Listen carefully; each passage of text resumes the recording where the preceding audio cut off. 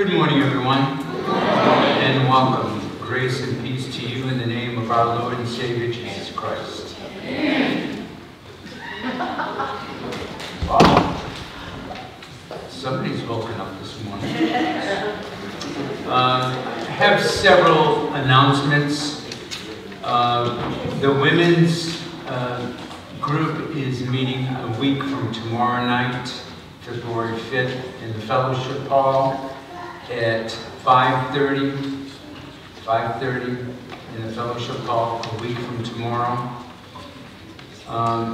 There are two spaghetti dinners on February 10th, one being held at Crowell, followed by a cake auction, and the other being held at Best Chapel, followed by some type of game that they're going to be playing. I can't remember the name of it.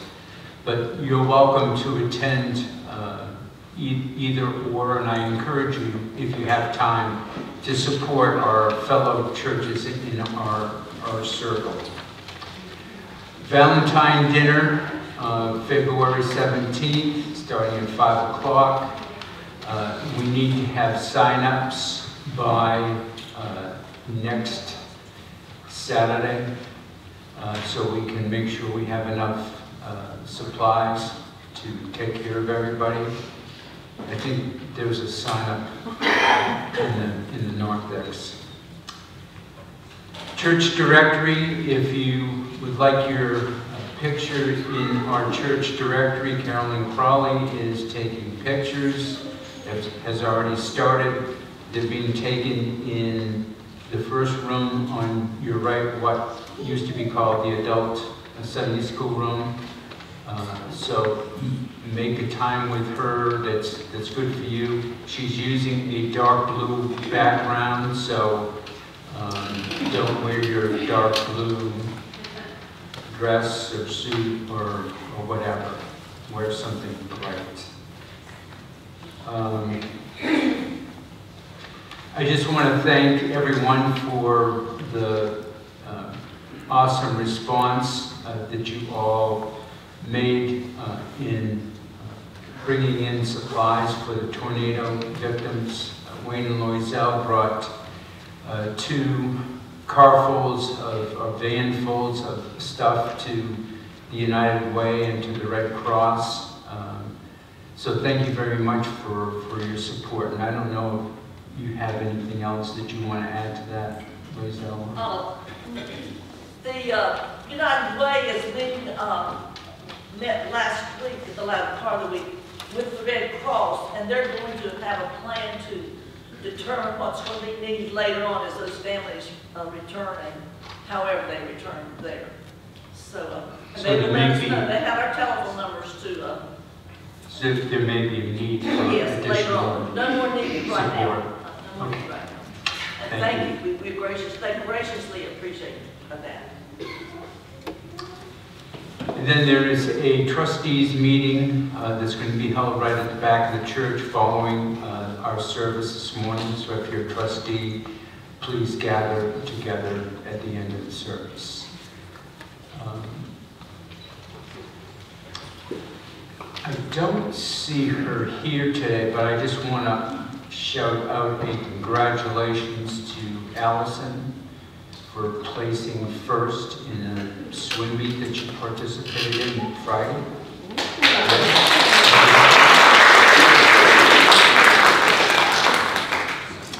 Are there any other announcements? If not, I encourage you to rise if you're able and join in our call to worship.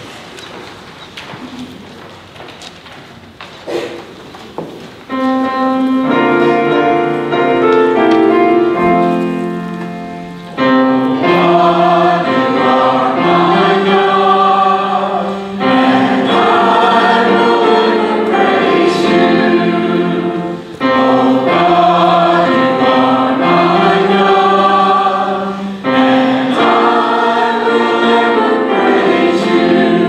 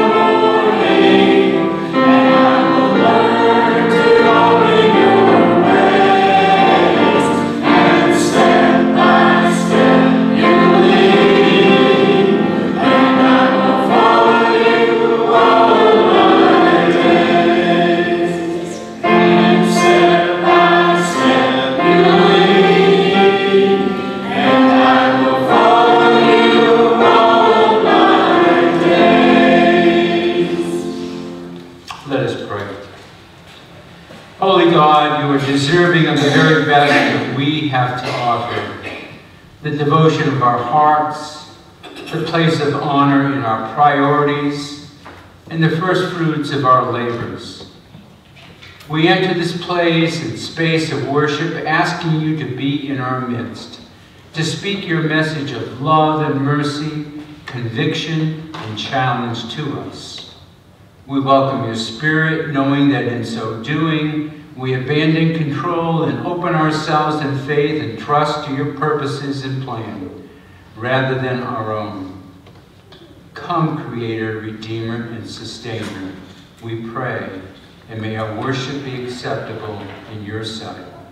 Amen. Please join now in our opening hymn, All Praise to our Redeeming Lord.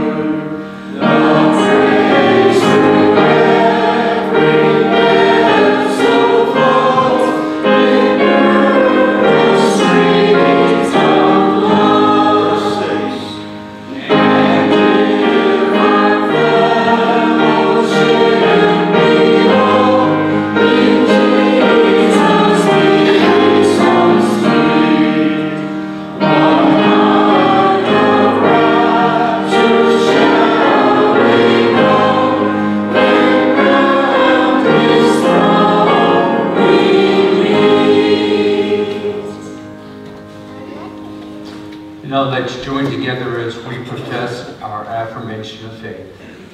I believe in God the Father Almighty, maker of heaven and earth, and in Jesus Christ, his only Son, our Lord, who was conceived by the Holy Spirit, born of the Virgin Mary, suffered under Pontius Pilate, was crucified, dead, and buried. The third day he rose from the dead. He ascended into heaven, and sitteth at the right hand of God the Father Almighty. From thence he shall come to judge the living and the dead. I believe in the Holy Spirit, the Holy Catholic Church, the communion of saints, the forgiveness of sins, the resurrection of the body, and the life everlasting. Amen. Let's just take a quick moment to extend the peace of Christ to everyone.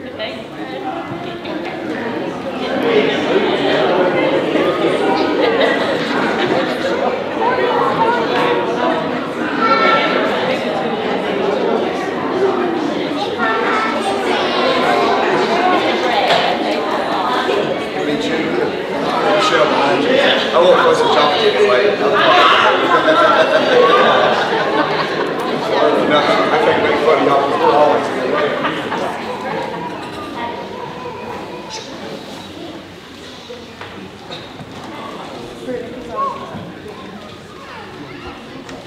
As we try to do each Sunday morning as we gather together, we take a few moments to share our joys and concerns and then lift them all up to God as a body of Christ. So if you have a joy or concern, allow the Spirit to move accordingly. Pastor Peter? Yes. I'm asking prayer again for my sister, Suburban Gomes. First, she was the one that broke a femur about 120 days ago. They had her recent out for 100 days,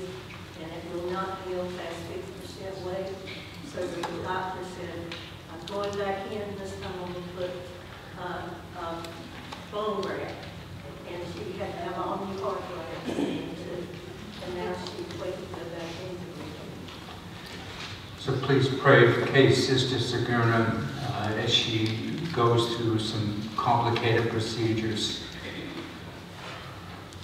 Yes. Just shall I thank you to all those that volunteered Thursday. I appreciate you coming out. For everyone that came and volunteered on Thursday at the corner table, we had a great time. Yes, Barbara. We all need to pray for Junior Longman's family. Who? Junior Longman's family. Oh, Junior. Please lift up Junior Loman's family. Junior went to be with the Lord earlier this past week. His funeral service, I believe, will be February 10th here at the church at 2 o'clock. Pastor Peter. We all need to remind ourselves to really mindful of the TPSD, I think it's called, that our servicemen came home with, returned. And particularly my graduating class had close to a third, if not more, of our fellows who had to serve.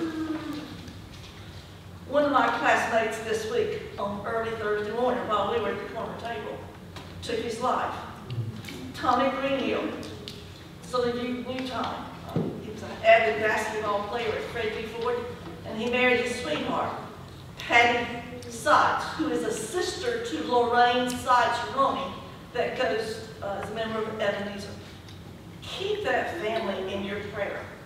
We were at mother-in-law's funeral on Wednesday over at Startown, and he was not at the service. And several of our classmates questioned, and someone said, I think Tommy's sick. We really don't know at this point what was going on. But please keep that family, which is the Tommy Greenhill family, in your prayers. Thank you, Lizelle. This post-traumatic stress disorder is a horrible disease that affects so many. We need to keep those folks in our prayers and be by their side as much as we can. Continue to lift them up. Yes.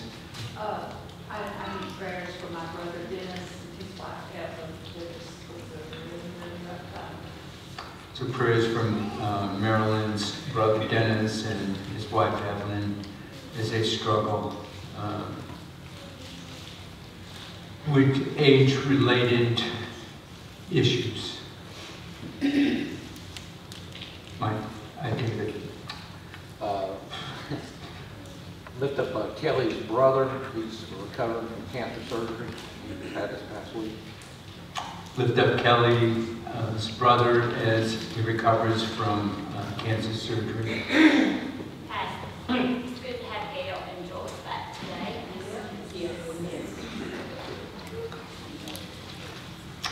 With good reports.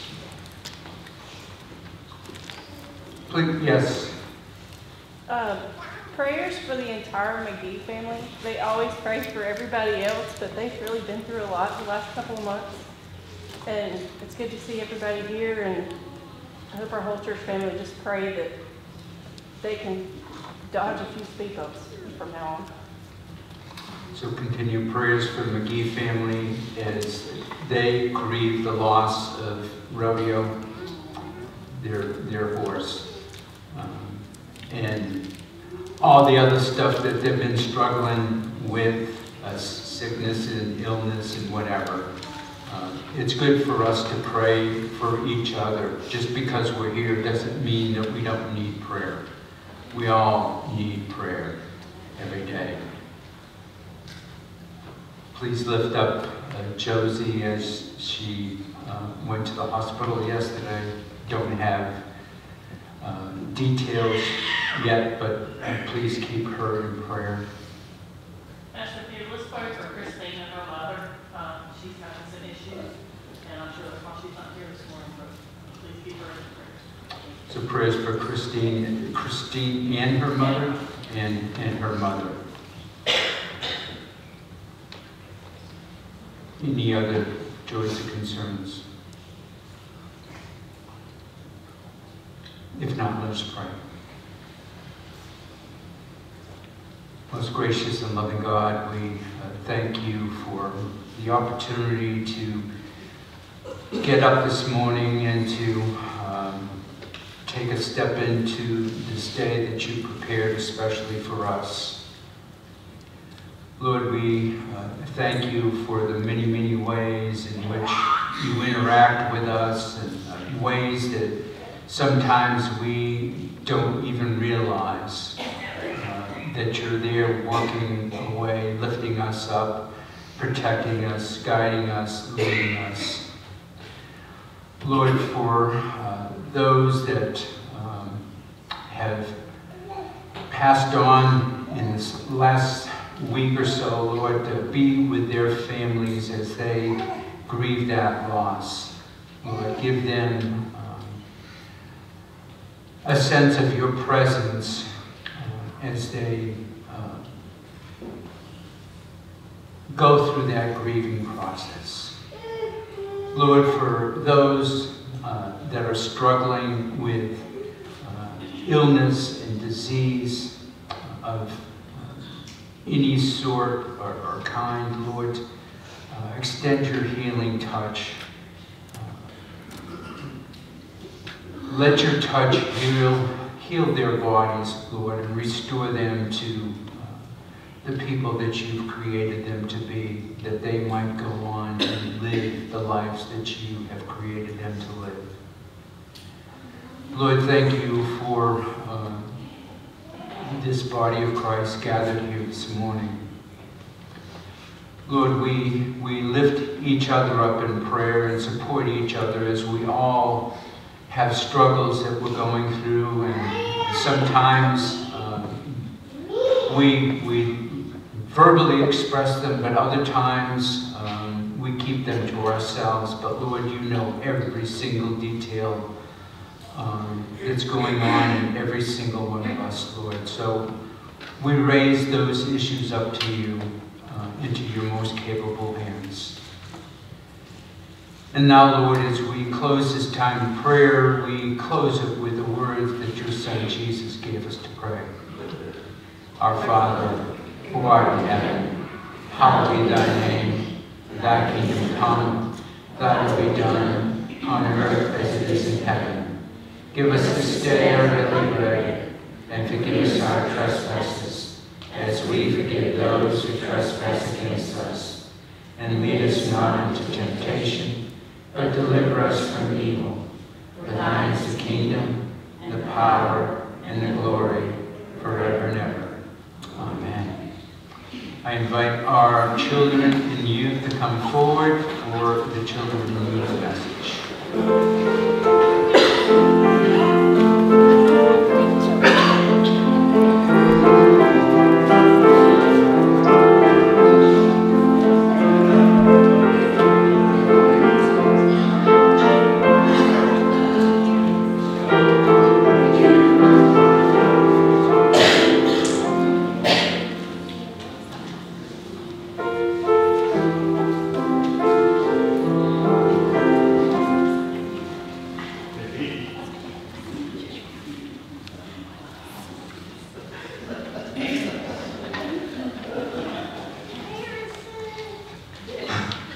Somebody's hiding.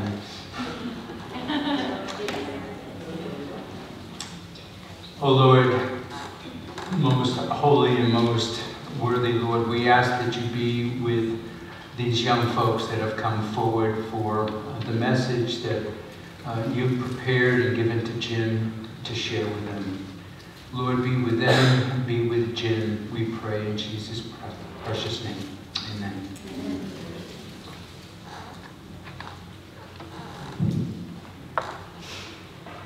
Well, good morning. How many of you can remember that action right there?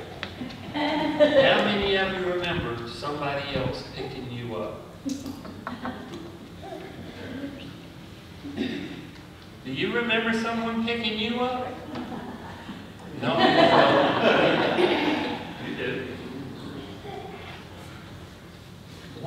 strangest things that ever happened to me was one day I got picked up. Now, it wasn't just any ordinary grab and lift. You see, I was with my high school choir, which was at a Fellowship of Christian Athletes conference in Columbia, South Carolina, in the University of South Carolina's big Coliseum. And there was a fellow there who came to speak. His name, Paul Edward Anderson. He was known as the strongest man in the world. Now, he had the choir come up on the stage, and he had a table that was kind of like the altar table here. It was really heavily built. And he had the 12 of us sit on that table.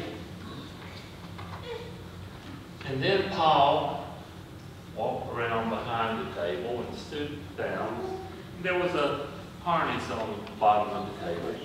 And he stuck his head underneath it. Mommy. And he squared his feet.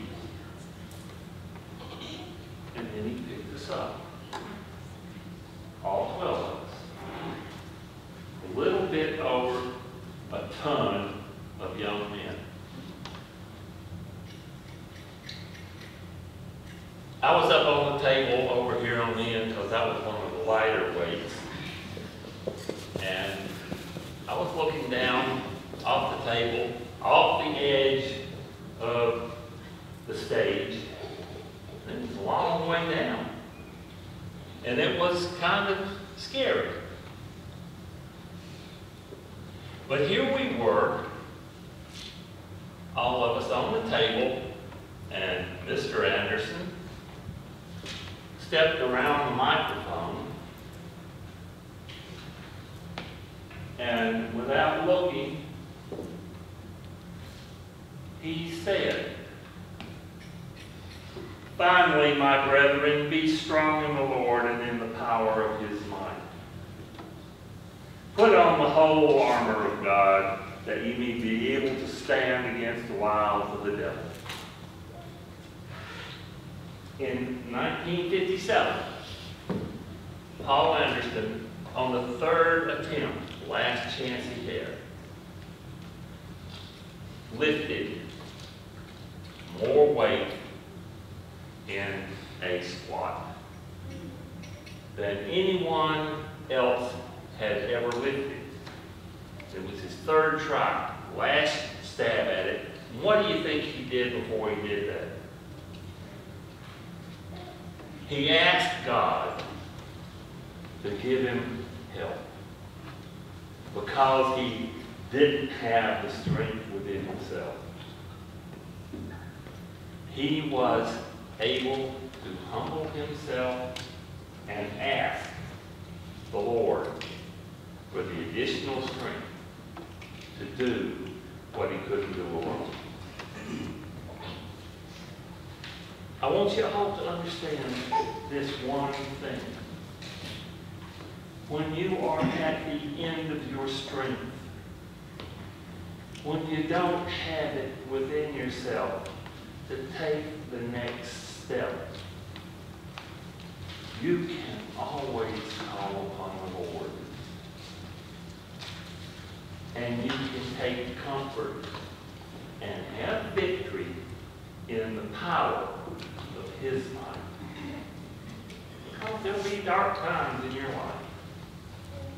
You'll need to be able to call on him. And never, ever, ever be afraid. Let's pray. Our Father in heaven, you are our strength. You are our shield. You are our comfort. Be with us each day as we go about this life and help us to share with others the glory of your strength. This we pray in Messiah's holy name. Amen. Thank you, guys.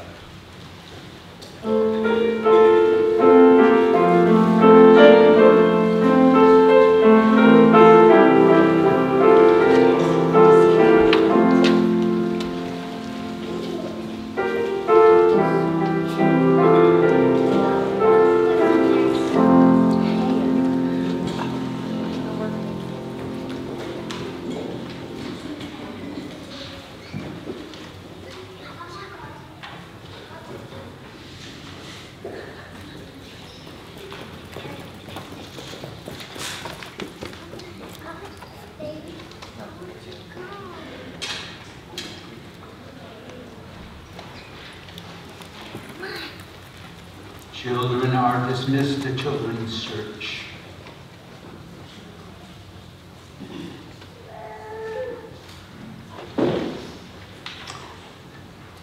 Now I invite our ushers to come forward to receive our morning offering.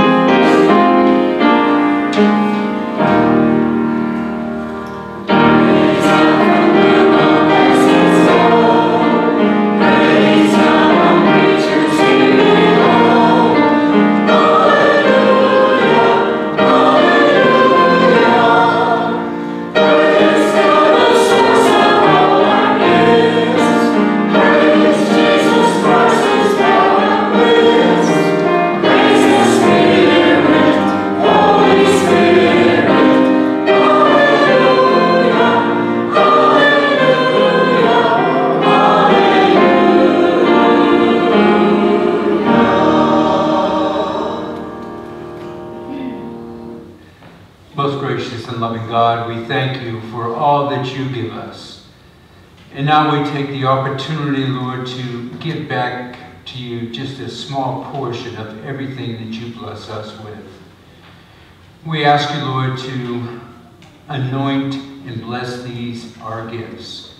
Make them be for us a means of extending your kingdom, not only here locally, but throughout the world. And we pray this in the precious and loving name of our Lord and Savior, Jesus Christ. Amen.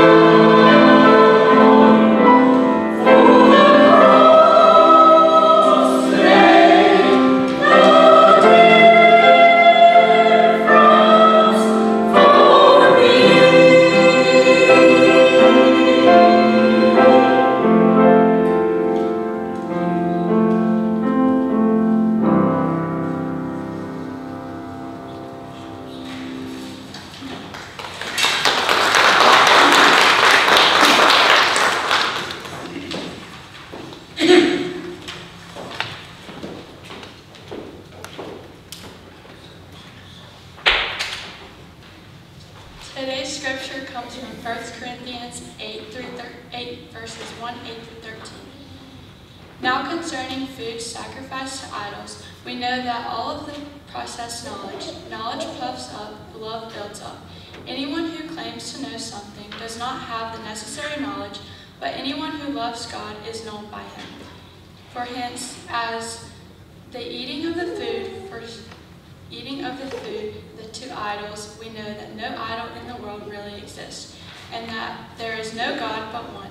Indeed, even though there may be so-called gods in heaven or on earth, as in fact there are many gods and many lords, yet for there is one God, the Father, from whom all things are for, whom we exist, and one Lord, Jesus Christ, through whom all things and through whom we exist. It is not everyone, however, who has the knowledge, since some become so accustomed to idols, now they still think of the food that they eat as food offered to an idol, and their consists begin weak and defeated. Food will not bring us close to God. We are no worse off if we do not eat, and no better off if we do. But take care that this liberty of yours does not somehow become a stumbling block to the weak.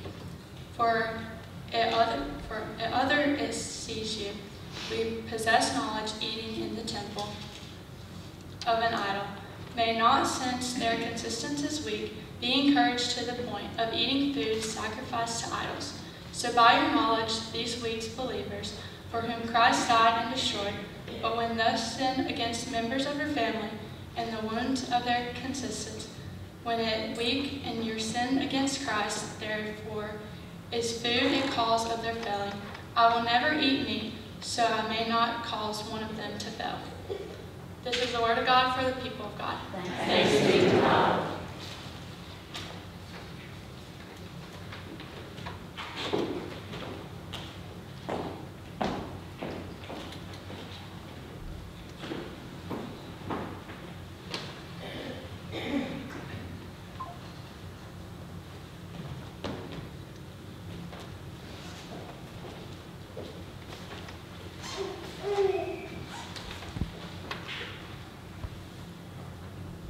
Thank you. Good job. Please pray.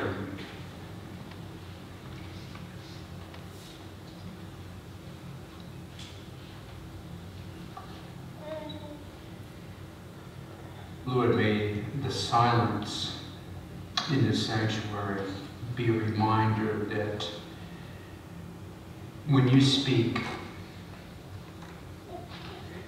it's not always audible.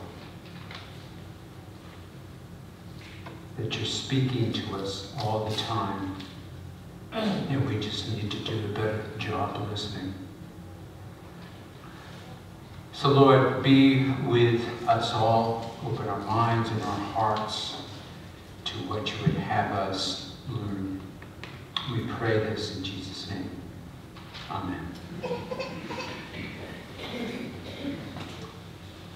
Well, I'm sure that all of us at some time or another have witnessed verbal battles between people. I'm sure that we've seen the people whom we love draw lines between themselves and others as they proclaim their position. We may have seen these battles as children as we watched our parents fight.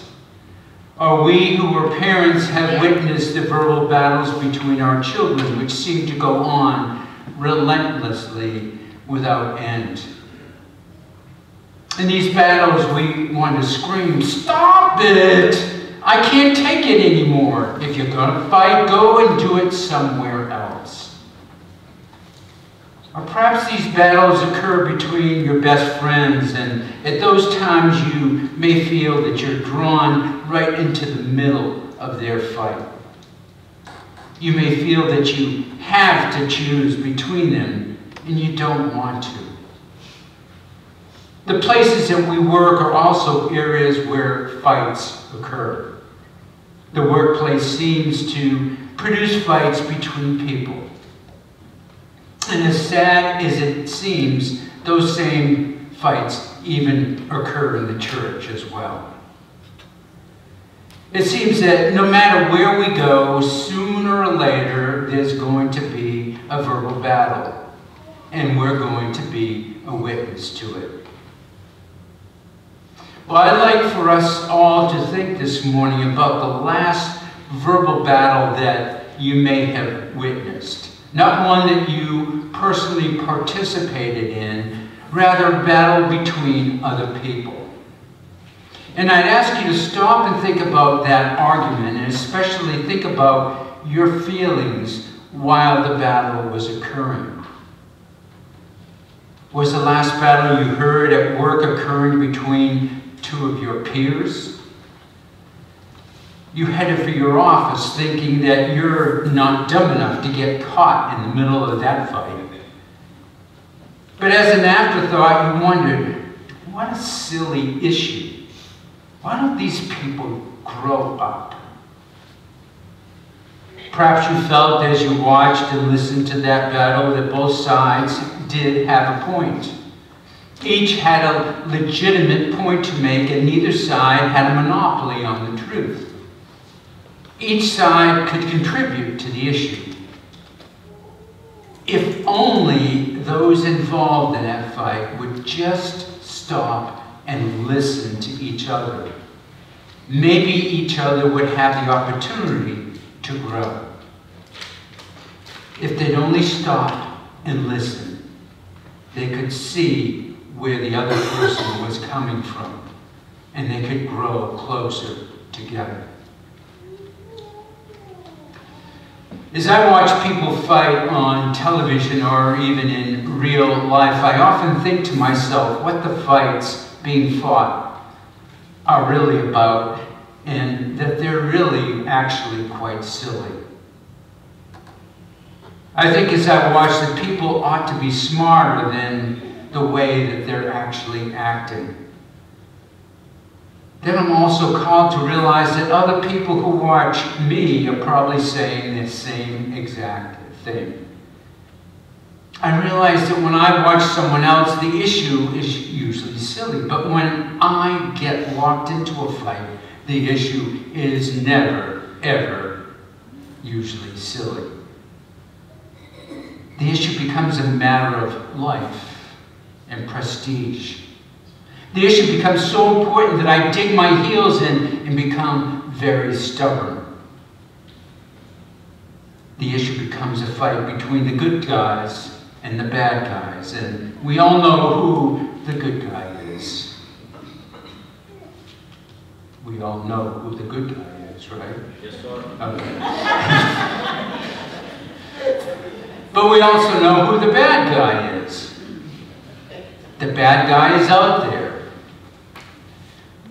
Quite a few years ago, Miller Brewing Company ran a commercial for their light beer. Maybe some of you might remember it. There are two people drinking beer, and one person says, that beer tastes really, really good, but it has less calories, and therefore it's less filling. But the other protests that the merit of the beer isn't the calorie count, but in the actual taste of the beer. Well, the argument is on. Less calories, better taste. Less calories, better taste. Calories, taste. At this point, they're ready to kill each other. It never draws on them that they both might actually be right. That it does have less calories, and it still tastes good. It's the good guy versus the bad guy. It's the taste guy versus the calorie guy. The lines are drawn, and the fight is on. Well, this morning in our scripture, there's a battle going on in one of the Corinthian congregations. And as we think about what Emery read for us, we may be very tempted to say, what a stupid thing to fight about. There shouldn't be issues at all for the people in that congregation. And yet, we look at the text. The lines are very sharply drawn. The people are locked into a position. If we were there, we would begin to understand that the issue being discussed is every bit as important as these people, and some of them pressing moral issues that have been dealing with the last couple of years. It's every bit as important as the issue of abortion and same-sex marriage and the divinity of Christ. It's every bit as important as our present-day argument over how to interpret the Scriptures. That is, are we liberals or are we fundamentalists? For those people in Corinth, the argument was centered on the foundation of what they actually believed. The issue had gotten to such a point that the congregation had divided. Opposing groups would sit on opposite sides of the aisle.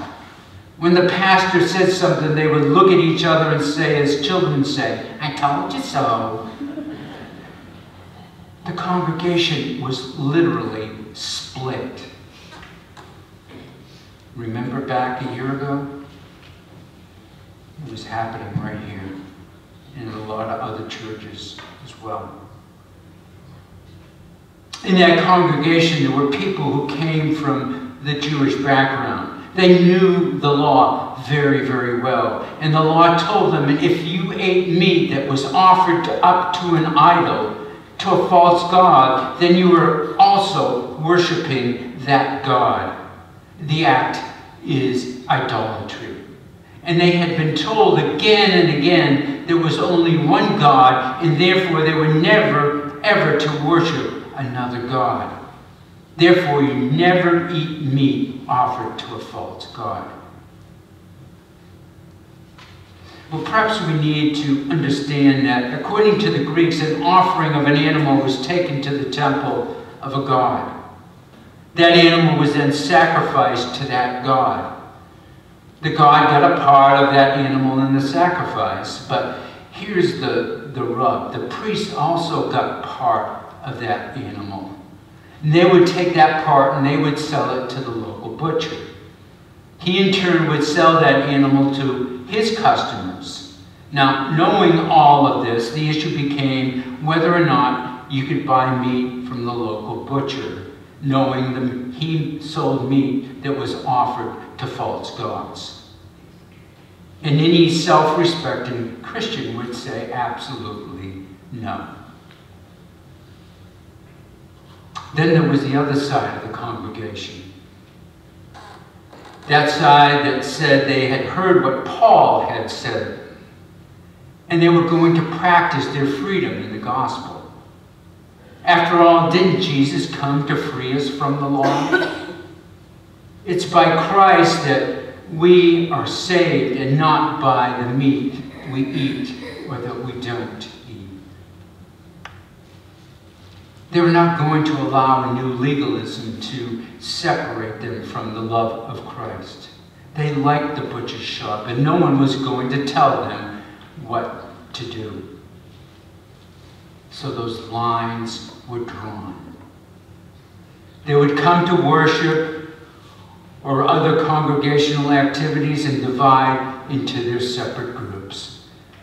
They would be like brother and sister living under the same roof. The only constant between them was bickering and fighting. And anyone not immediately involved was driven away by that bickering and that fighting. And it's into the midst of this situation that Paul came with this morning's epistle lesson. In the midst of that lesson, these words appear. Haven't you ever heard that we worship the same God? Don't you know that there's only one God, and that God has created one side of the congregation, and that God has also created the other side of the congregation, and that God has also created both sides of the congregation. And if a good God creates good people on one side of the congregation, doesn't he do the same thing and create good people on the other side of the congregation?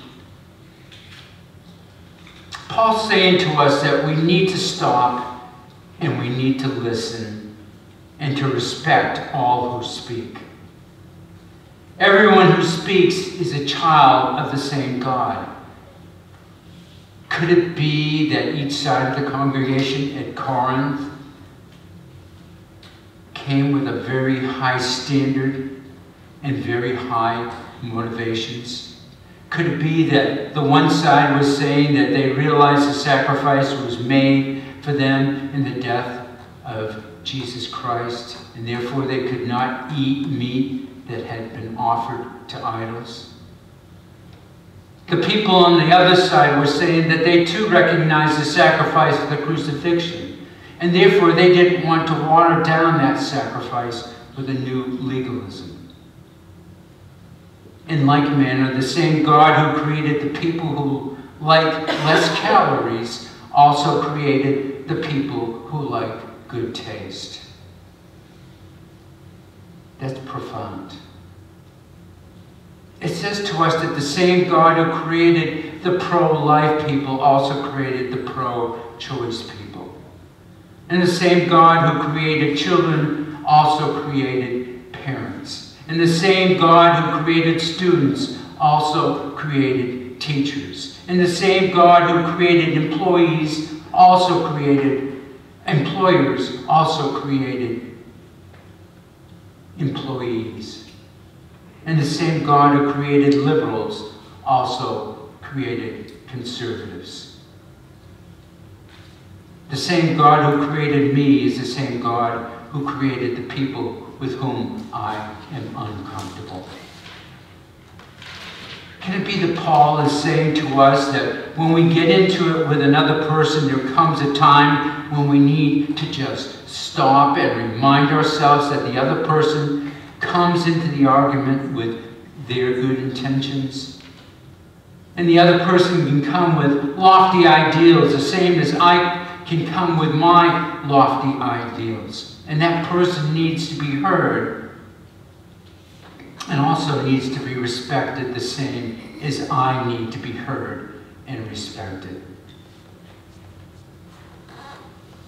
If you've been a victim of one of these skirmishes, have you ever stopped and prayed for the other person? What a novel idea. If I couldn't change him, God could. Have you ever noticed how pious we become in our prayers as we pray to God to show another just how wrong the other is?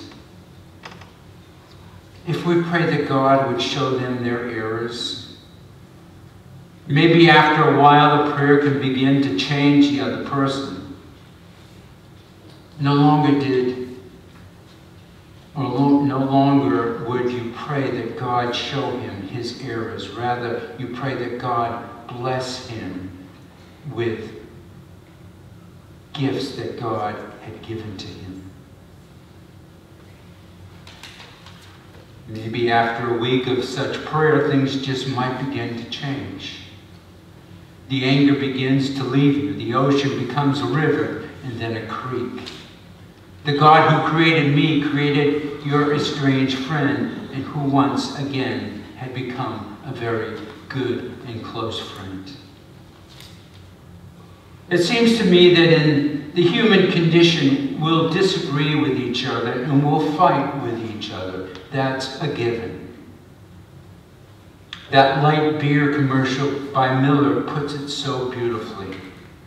There are those who like good taste, and there are those who like less calories. And there are those who like both. Each side gets so busy defending its position that neither one can hear what the other person is saying. Can't they both be right?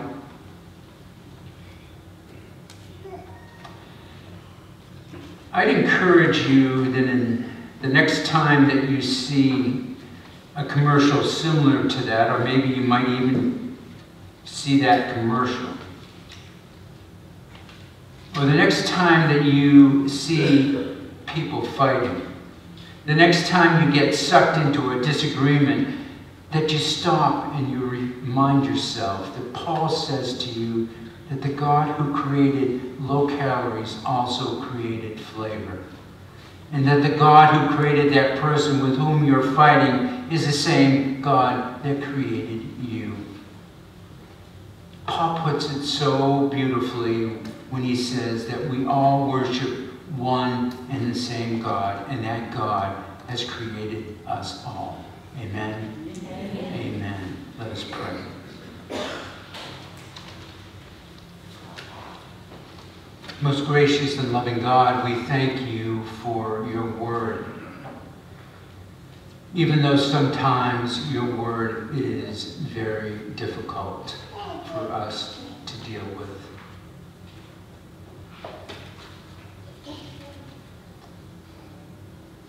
But Lord, you created us all in your own infinite wisdom. And as part of that infinite wisdom, Lord, you didn't create us all the same. Because if you did, we'd all be bored with each other. No, Lord, you gave each of us special and distinct gifts. You gave us different looks and different color eyes and different color hair, and some of us more hair than others. But Lord, you all created us with a heart to love you. So Lord, in lieu of getting into a fight or a skirmish over a silly thing, maybe your convictions are strong, and maybe the other person's convictions are just as strong or maybe stronger. But Lord, I pray that you help each one of us to understand the other person, to stop and listen to what they're saying. And maybe, just maybe, they'll stop and they'll listen to us. And maybe we can be at peace. Because that's what this world needs, is more peace and more love of each other. So Lord, thank you for all of this. Help us to take it, to wrap it up in a ball and hide it inside of us. Help us to unwrap it piece by piece as we need it. We pray this in Jesus' name. Amen. Please rise as we sing our closing hymn.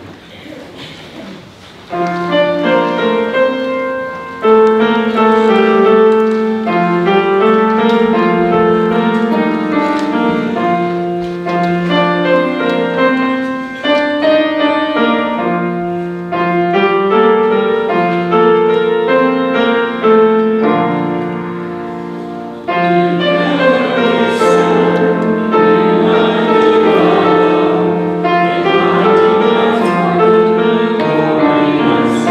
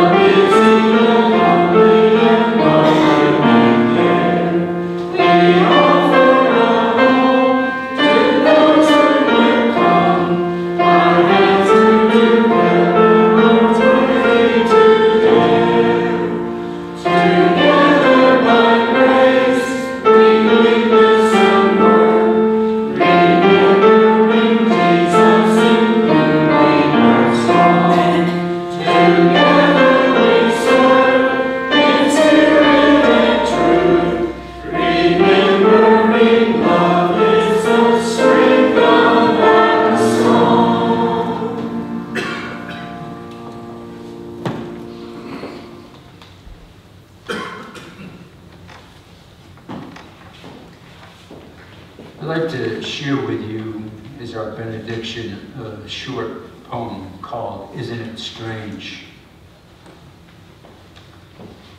Isn't it strange that princes and kings and clowns that caper in sawdust rings and common folk like you and me are the builders of eternity?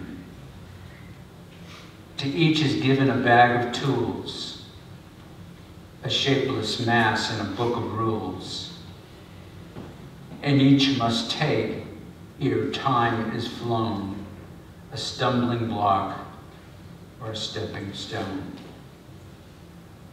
The choice is up to you. Are you going to be a stumbling block, or are you going to be a stepping stone to something better? Go, make that decision on your own. Be filled with the peace and the love and the forgiveness and the mercy and grace of our Lord. Have a great week, everyone. God bless you all.